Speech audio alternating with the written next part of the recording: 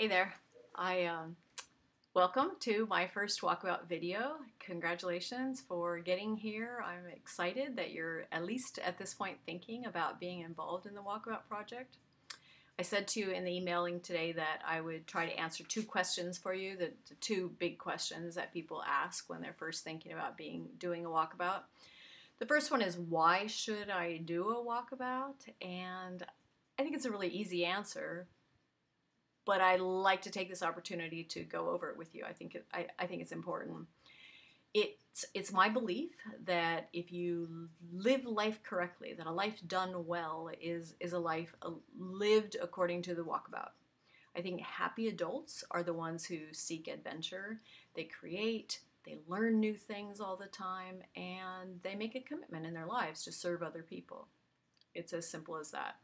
People who live a walkabout lifestyle are the people who you come across during the course of your life and you think, oh, this person has the answers. This person really is living well, and there's just something about them. You can sense their peacefulness and their ease and also their happiness. And that's what a walkabout lifestyle will do for you. Of course, I think we all live our lives like that from time to time. You know, that's part of what we do and who we are. The problem is that we don't do it all the time. We get incredibly distracted. Our lives are very, very busy, and we have so many things going on, and we don't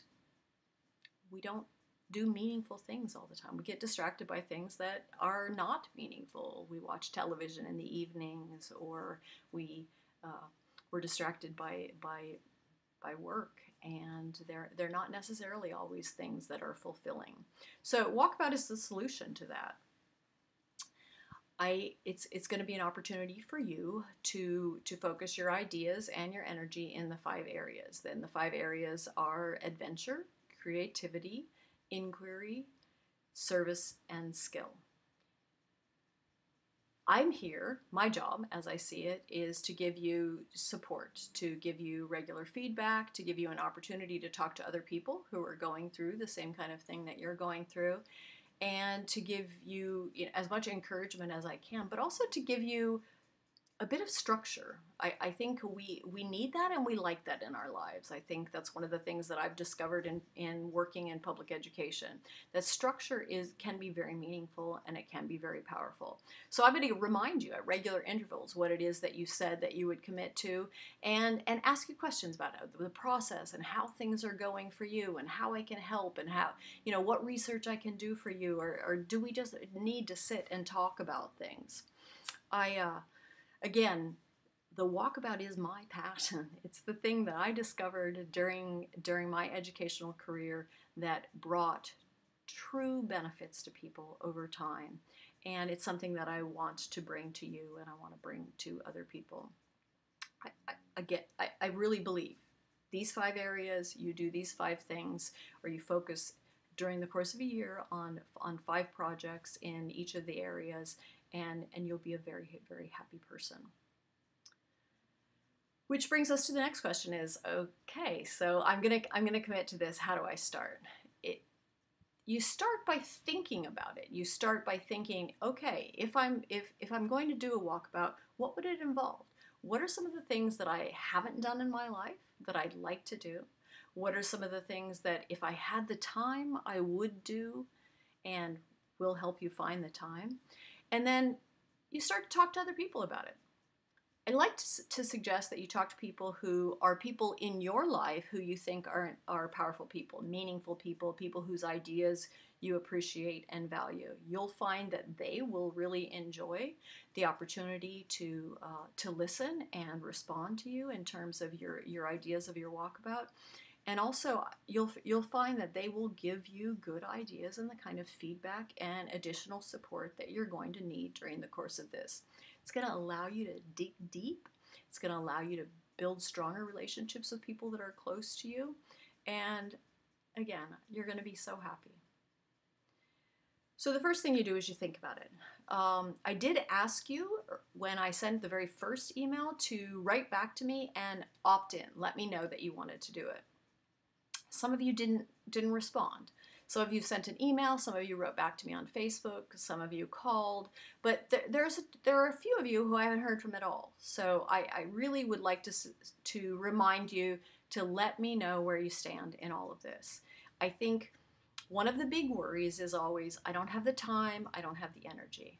I promise you, you have the time, you have the energy. You can't not do this, especially if there's an inkling in your life that a piece is missing, that something is not there. This is going to help to fill those gaps. It's going to you're going to find a renewed sense of energy by committing to things outside of the normal purview of your days. So think about it. Let me know you're going to opt in. Then remember that I need you to go to walkaboutbasecamp.com. Once you get to the Walkabout Basecamp site, I want you to register for it. You're going to register for it. You'll find that you can't go into the site right away because I have to approve you as a member of that site. The Walkabout Basecamp site is a social networking site like a Facebook. You have your profile page, you'll have a main page, you can do status updates, you can put pictures in, you can write blog posts. The only other people who are going to read it are me and the other people who have committed to doing a walkabout at the same time. So you're going to have a social network, but it's a contained social network. So I need you to do that. Once you get onto the Walkabout Basecamp and you've thought about it and talked about it, I want you to write a blog post where you say what you think you want to do in the next year in each of those 5 areas. It's important for you to know now up front that the Walkabout is a work in progress. It's going to change and grow and evolve all the time. I posted mine this morning. I posted the 5 things I want to do, the things I'm going to commit to in the next 12 months. I was out of the house for 2 hours. I had a really powerful swim, did lots of thinking during my swim, and I came home and said to my husband, I think I have to change one of the parts of my walkabout already because I have a new idea. This is something I'm really excited about. It's going to replace one of the things I've already said that I'm going to commit my time to. So please know, you're not, when you write what you're going to write in your blog and let us know what it is that you're thinking about, you're not writing it in stone somewhere. You're saying this is where your thoughts are now. Those are the things that I want you to work on this week, and I will get back to you.